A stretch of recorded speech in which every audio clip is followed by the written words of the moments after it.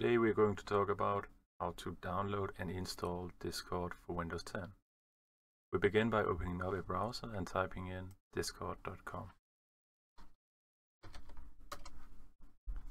Here we can choose to either open Discord in our browser and log in from the browser, or downloading it for Windows. And I choose to download it by clicking on it.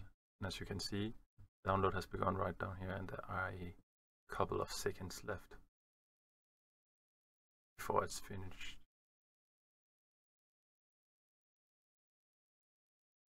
Now that it is finished downloading, I click on it to install Discord.